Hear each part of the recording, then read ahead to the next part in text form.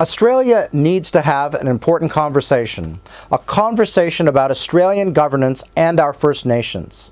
Despite best efforts, this issue remains unresolved following some major reports and initiatives in 2017, including the Uluru Statement from the Heart. As Australia's national university, one of our defining roles has been to contribute to the advancement of Australia in all ways. We are in a unique position to talk about some of the most challenging issues affecting the nation and to do so objectively and with academic rigor. In July 2018, we will convene a forum to consider models of First Nations governance in Australia. Supported by all of our federal Indigenous members of Parliament, this forum will bring together experts from across Australia and around the world to contribute to driving vital policy reform. We're going to examine what's important for First Nations.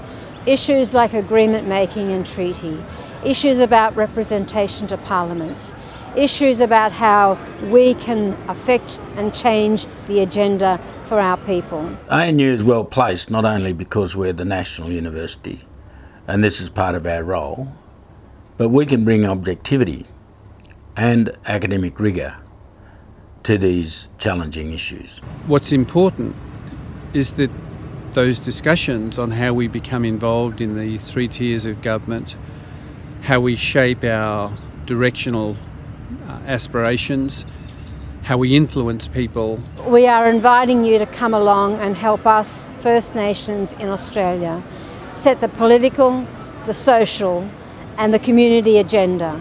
Issues around recognition, issues around constitutional reform, issues around making sure that we have a voice at the tables where decisions are made. So please join us in 2018 and be part of this very important conversation. Please come and join us in Australia in 2018 in July in Canberra. Bring a jumper, it'll be pretty cold, but it's going to be a very important discussion. I would encourage as many people as possible to register and come and join us in those discussions.